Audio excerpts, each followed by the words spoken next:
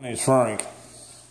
I'm going to show you the difference between these 1/64 scale manufacturers and these toy trucks.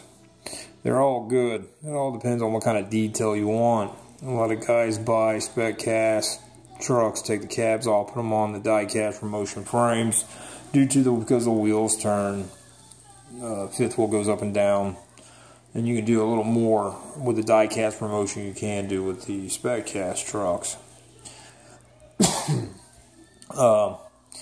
The first truck I'm going to show y'all is a Code 3.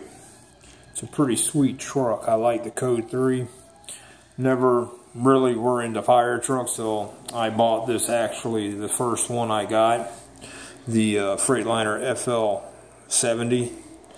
A lot of guys buy these and take the bed off, turn them into service trucks and whatnot.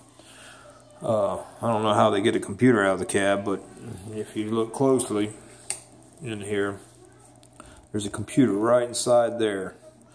It's pretty sweet. It don't really, the hood don't open up, doors don't open, the roll doors on the back of the fire truck don't roll, but I am impressed with the Code 3. I do have more. I have the ladder trucks, which they extend pretty far out, almost like the cranes and the 150 scale cranes, but the detail is pretty nice. I'll turn it back a little bit. The hoses do wiggle, little rubber hoses, which is pretty sweet. I don't know if I can pull it up to the phone to where it can zoom in perfectly. The detail in these is out. There's not a word to describe it. It's just outrageous.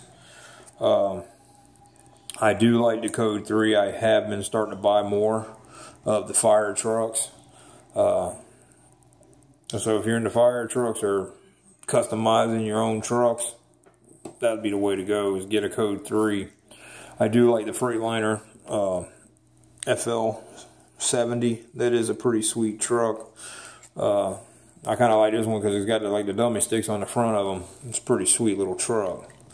But that was a Code 3. This is a die cast promotion. Bubba's. This one's the tanker. I do have the grain hopper as well as the reefer as well. There's 150 of these made.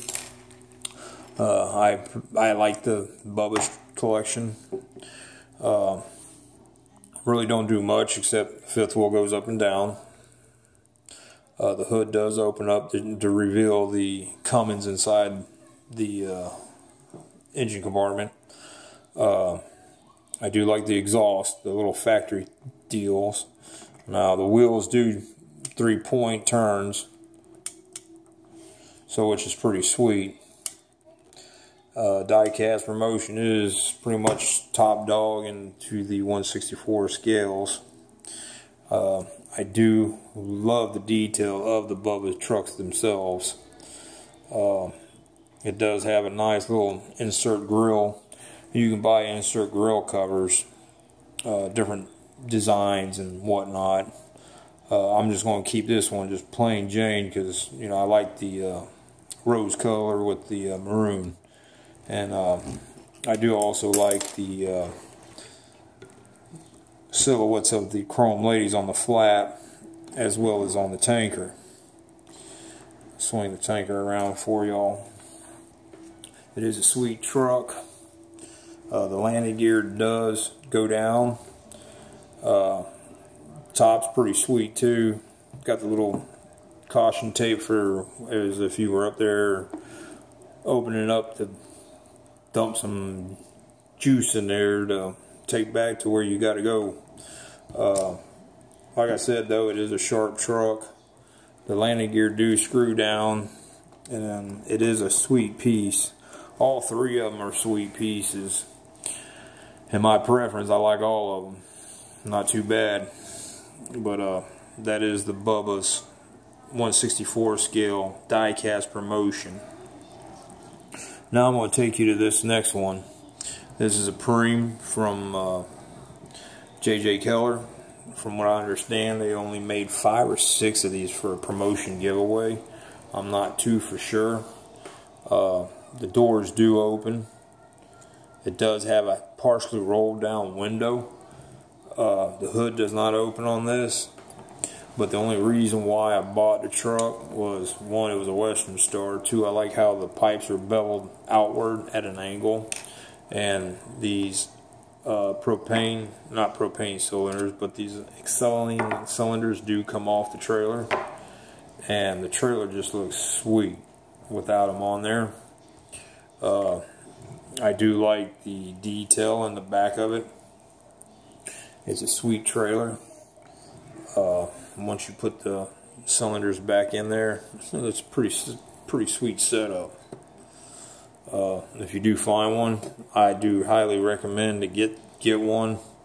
I think I only paid like $90 for this on eBay. They are hard to come across, and you will pay a little bit of money for them. But I am going to add toolboxes here, air lines, as well as some toolboxes on the trailer itself. But it is a pretty sweet truck. I do like the Western Star. It don't take long to show that one because it ain't really spectacular. It ain't that spectacular. But now this one here, this one's a gearbox. I like the T600AK dubs. I like the black on this one. This one's pretty shiny, man. The doors don't open. The hood does not open. The fifth wheel does go up and down somewhat, not much. It does have the air lines, which is pretty sweet, with painted lights on the back if you can see them. There's one there. One right there kind of blends in with the emergency line. The flaps are pretty tight, but a lot of guys buy these and put them on the die-cast promotion frames due to the fact that you can extend the frame, turn the wheels, and add more doodads to the truck. This one's pretty sweet.